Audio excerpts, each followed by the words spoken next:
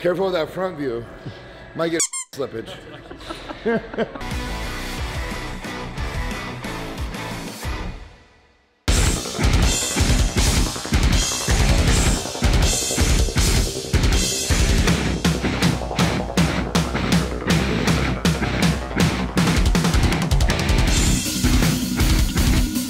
Requesting for quite some time. There's another leg day video with Jared, the man of the king of full range of motion here. So I know you guys like these videos, so we finally were able to find a day where we could, you know, our schedule was lined up, and of course it just so happened to be leg day. So I figured this would be a cool video for you guys. He's just starting, you know, to train hard again after his prep, and I'm pretty deep balls in the training hard, so. Should be fun. After we did a couple warm-up sets or working sets of the abductor machine, now what's next is we'll probably do our own hamstring movement of the day, really. We'll be lying leg curl. So about a couple warm-up sets here, about 2 to 3 working sets, and then we'll move on to the quad portion.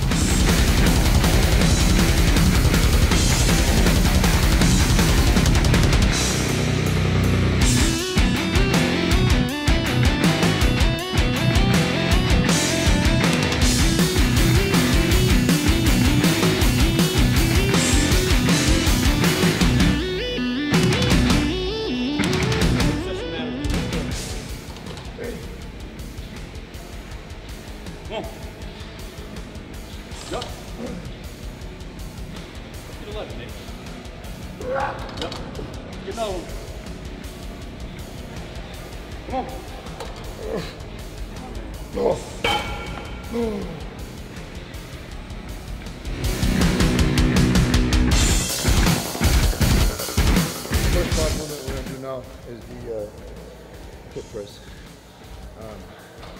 I use this specifically because I do feel it in my quads very good, and also I don't really feel any hip or knee pain at all when I do this one. Sometimes if I use the standard leg press, I will get a little knee pain or hip pain or whatever. Whenever I use this, it kind of eliminates all that. I'm able to just really focus on what I'm trying to focus on, which is the quad. So this is why this is a staple in the quad day.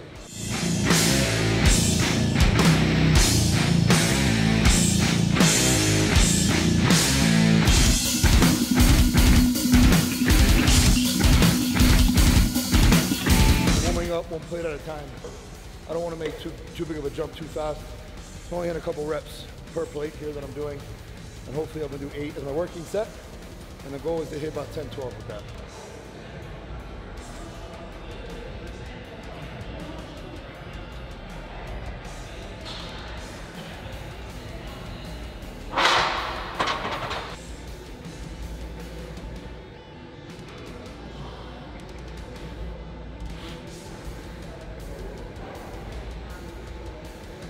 Okay, so change of plans. We're not gonna do 8. I don't feel I'm ready yet. So instead of doing 8 for 10, 12, I'm gonna try and beat this by a rep or 2. Still just as good. Come on. I just see yes, come on. 2. One more, Jared. One more, Jared.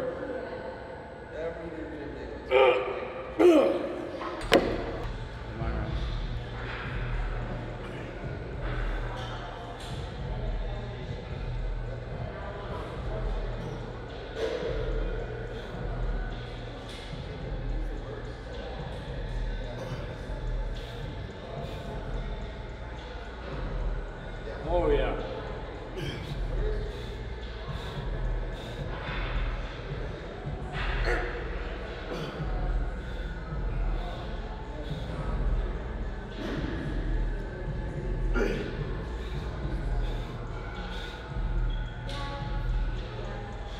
Come on.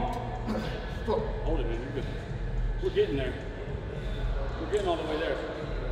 I want to go down to your rest balls. Let's go. Yep. Lock in. Breathe. Let's hit it, Nick. Push that shit. Come on. Hell yeah. In the zone. In the zone, Nick. Hit it. Come on.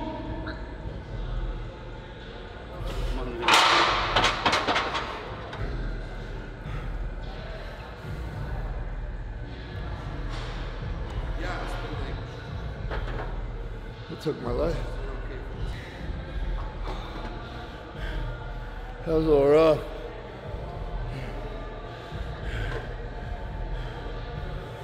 It's crazy. Back in the day, I used to have like 10, 11 plates on here per side. I just wasn't doing full range. Oh, that much left of control. Yeah. This shit's crazy. You don't understand how much muscular damage you're doing going that slow. Especially with someone your size, like, had you maintained the size you were a couple years ago, and you only changed cadence, you might have been able to work back up to 10 plates per side. Oh yeah. But because your muscle's so much bigger, you accumulate way more like lactate and metabolites and things like that. You get a bigger pump in your muscle. It just makes it fucking impossible. Like, a lot of damage. But they're fucking flawless. Flawless.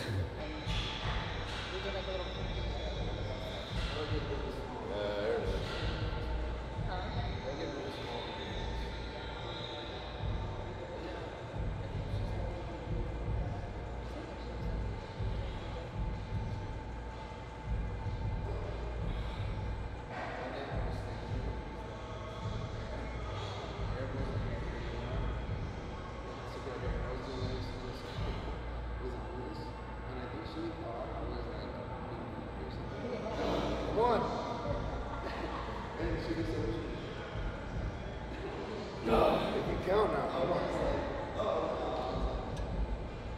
Come on, Jared.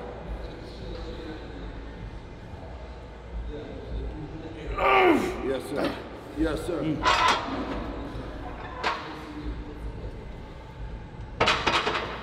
Fuck yeah. All right. After that brutal leg press, we're now gonna move on to the Arsenal hack squat here. Since you just did like a bit more of a metabolite accumulating on that last set, like 15, 20 reps. Yeah. For you, I assume your legs are pretty fast twitch, which means they likely respond really well to like the 7 to 12 range. So if you want to do like, kind of like how we did the leg press and then we Smith squatted. Heavy as fuck. And you did like 8 reps on your first set. Yeah. It might be fine to do the same thing on the hack squat for you.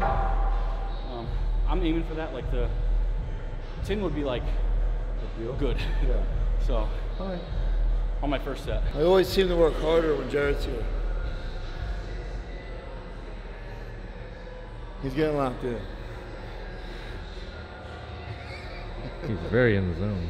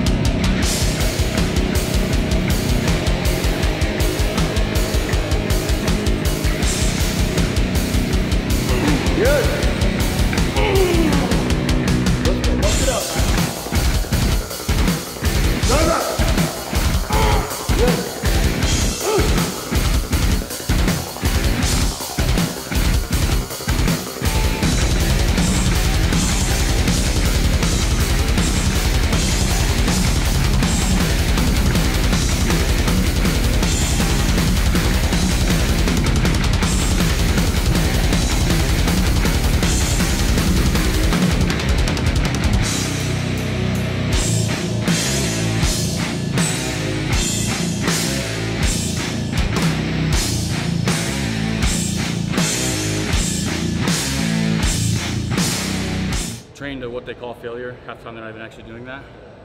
And kind of just moving shit and like screaming. But like how hardcore is it for you to be in every fucking rep and actually like feeling the fucking rep and you're in your mind the whole time like I want to fucking quit, but you're not. It's like a marathon runner, just like I have 8 hills left in this marathon and I know each of them gets steady and steadier of an incline, but I'm gonna fucking do it.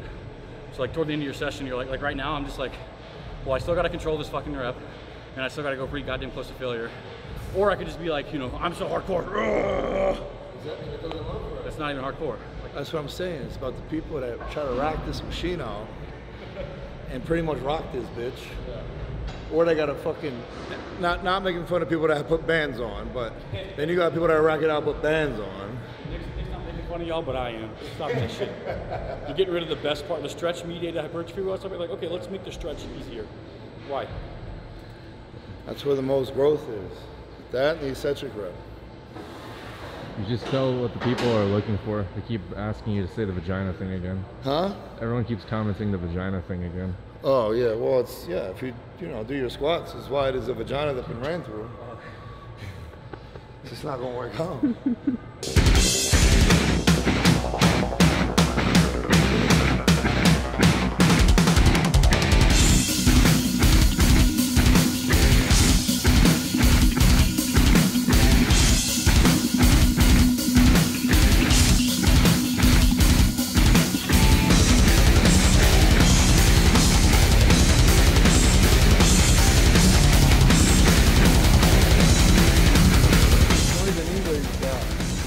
That's different than like the other Bulgarian shit. I don't even know what to call it.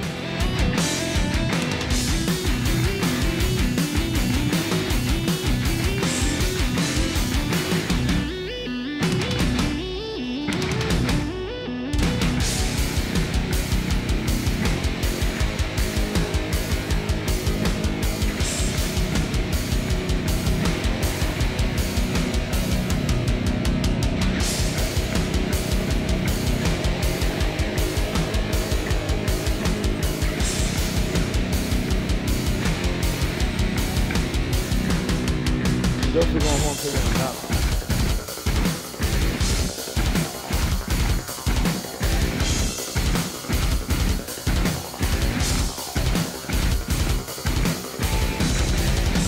That is today's leg day workout. I had my man Jared here to help push me a little bit as he's starting his meso phase for his training.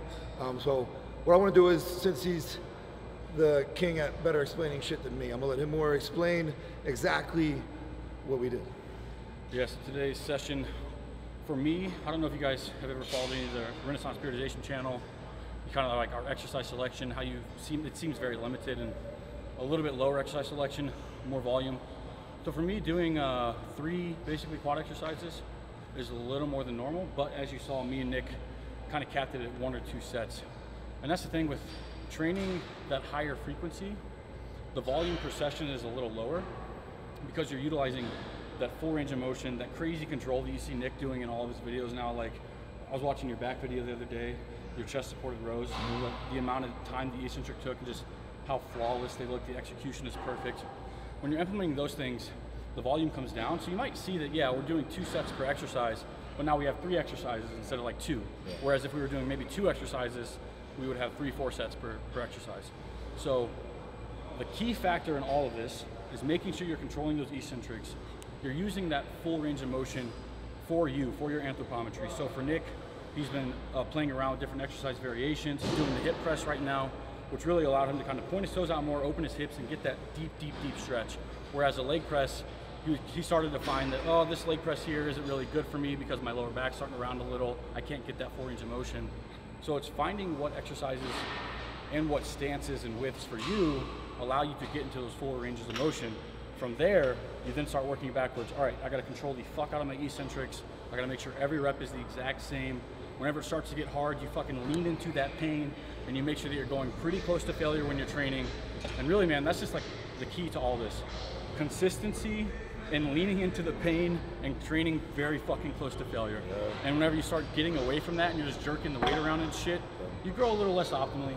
It's not gonna be as good. And that's kind of something me and Nick talked about throughout the entire course of this video. Nick's just like, man, it's crazy. I'm training more frequently. Every rep feels like I'm getting something out of it. And it's just making sure that you're that fucking consistent. Take a page out of Nick Walker's book, because he's seriously the king of that. Consistency, always willing to learn, and once he learns something that really sticks for him, that's just how he fucking trains. Same thing with diet, same thing with everything else. So it's a treat that I get to train with him as well. I'm always pushing a little harder. You know, sometimes my RIR might be like 4 in the tank, 5 in the tank, instead of 2 in the tank. So it's fun to train with Nick. It's a damn good time. Yeah, and you know, we were just talking about it before we did this outro. I don't want to put a number on it here, but again, I have not had a crazy long off season compared to normal. It was only like 2 or 3 months, and I started doing this training after like religiously by after the Arnold. And I'm pretty sure I'm going to be about 10 pounds heavier than what I was at the Olympia. Not the Arnold, but the Olympia. And I was 255 at the Olympia. So I have a gut feeling I'm going to be about 10 pounds heavier. So it just goes to show what this training style is very capable of doing to someone like me, or even somebody, you know, who's just starting out and wants, you know, really wants to get into it, learn, get the results quicker than normal. And it's just training optimum. Again, it's focusing on the reps. It's focusing on the eccentrics. It's full range of motion, full depth, full that, and it works. And doing it like really sequential, and something that Nick's always been big on anyway, but like I'll speak to it. His rest per week is a little higher than most people think. And he's taking a couple deloads whenever he's feeling really fucking beat up, and really just like using that phasic approach, which is really where Renaissance periodization came in. That term periodization is just taking a more like codical and periodized approach to your training.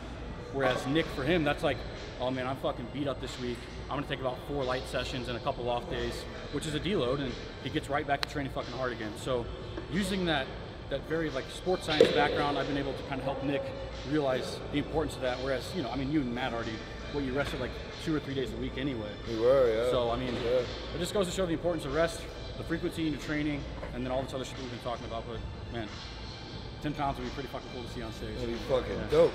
But all right, that is today's video, today's lesson.